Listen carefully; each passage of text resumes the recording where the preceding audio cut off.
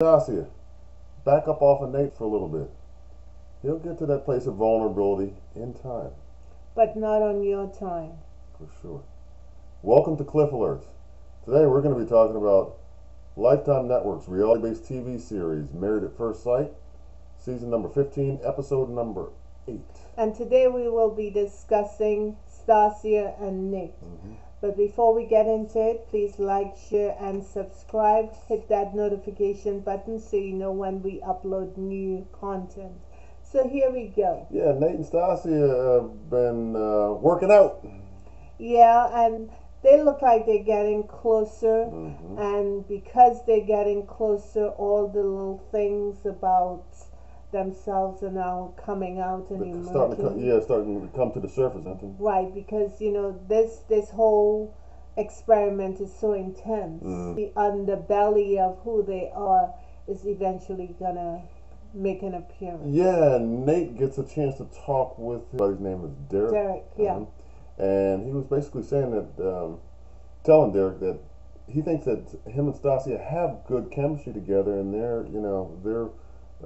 doing good right now. Yeah, but he also noted that Stacia wanted him to be a little more vulnerable, to open up, Right, because go deeper, Right, because because- that will help their relationship for her. Right, because he recognizes that there's a difference in vulnerability that's been expressed between the two of them. Right. Stacia, on one hand, is far more vulnerable at this point in their marriage than is Nate. And Derek did tell him that he has a hard shell, a hard exterior, which he tried to deny, but it is there. And he said that he recognized that and he has signed up to go to therapy. No question about it. And he also shared with Derek that Stacia had been going to therapy, and that it had done good things for her. Right.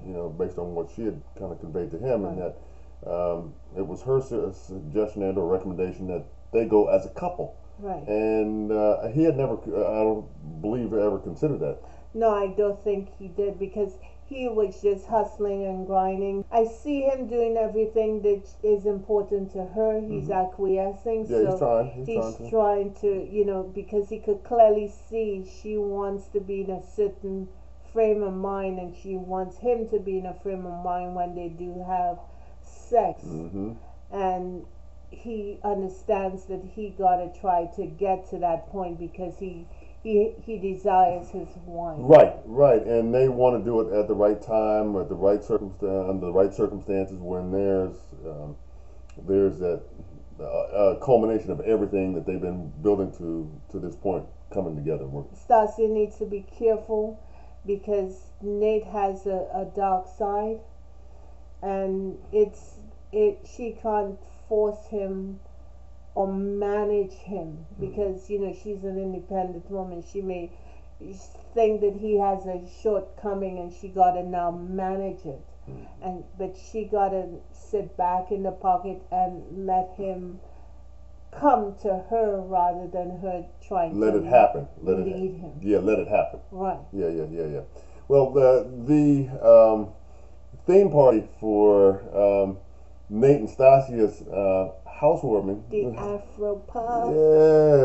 Yeah. They threw a throwback to the 70s. Bush wigs and all that. I hope they weren't wearing polyester. With the bell-bottom pants and the stacks. Huh? Yeah. Oh my God. I remember. I remember those days too, man.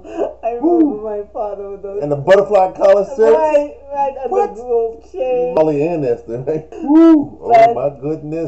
The people showed up, and They had a good start to that event. I really liked it. and eventually they split up. Stacia stayed with Nate's friends, Derek, and I think he had another buddy, a childhood buddy. Nate went out to speak with his sister. Stasia's sister and friend, right. And he said that he told the ladies, "Hey, look, right now it's going great so far. We still got a ways to go, but great so far." The sister heard a concern from Nate that I think was something that was very important to him, about how Stacia could be a workaholic.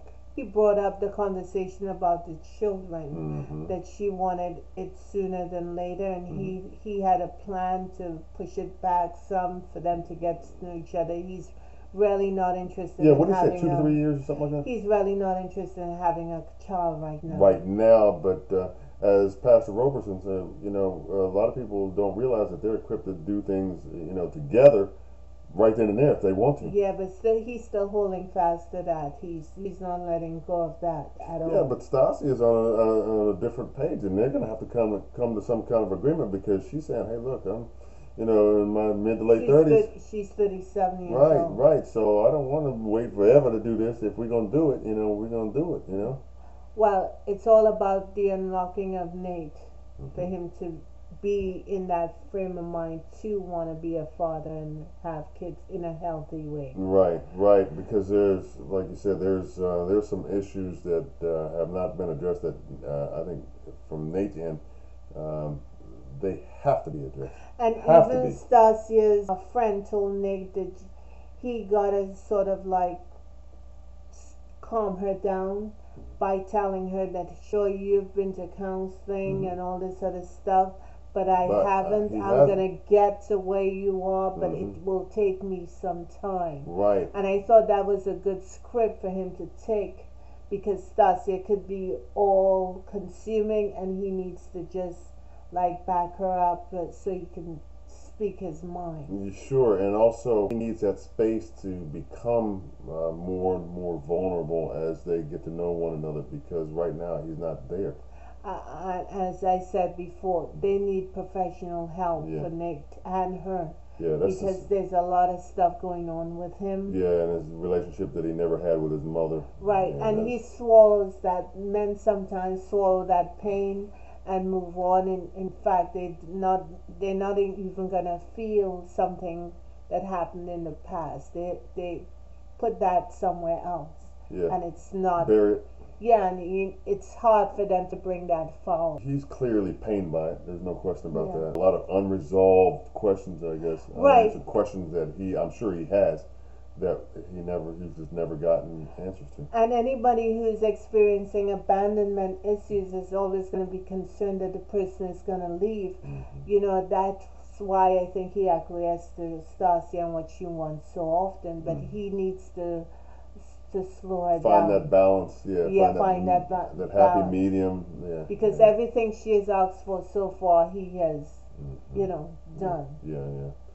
So- yeah, that's going to be a big time challenge for them as a unit. You know what I'm saying? Because that's serious stuff, and not only that too, but Stacia has issues on her end as Right. well that They are kind of both can similar. trigger each other. At least proactively, she's dealing with it in terms of therapy, and like I said, they are on the same page about doing it jointly so that they can attack these issues so that they don't, have any kind of repercussions moving down the road together. So they finally meet up with the ladies and the guys. They haven't consummated their marriage And yet. they're still working to Sure. get to that point. Yeah. Mhm. Nate told the guys that they've not had sex yet. They do other things, but the sex portion of it has not manifested itself. Right. And of course, Miguel had something to say. Yeah, Miguel said that he needed to know from the fellas, who had consummated the marriage, like it was any of his damn business. He probably thinks since he's getting some from Lindy, Nate was so out there initially when they met, and he had that sort of mannerism kind of Oh, thing. he's starting to happening. swell up now. Okay, Yeah, like he's starting to feel himself. exactly. He's starting to feel himself Just now. like Mitch. Mitch was feeling himself too. I'm Oh. getting sex, so I'm big and bad. Yeah, we're gonna get into Mitch's ass in a little while. Yeah, I think maybe in some way Nate is feeling uncomfortable because he's being pushed to be more vulnerable than he's ready to be at this point in time. Right. And you know what's something new? You either continue doing it or you slide back into that person who you were before. Yeah, you revert back. And quite a few of these individuals who are married is sort of sliding back, and it's to be expected too. Yeah, because this whole marriage situation, especially as this process has been unconventional for all of them Right. involved,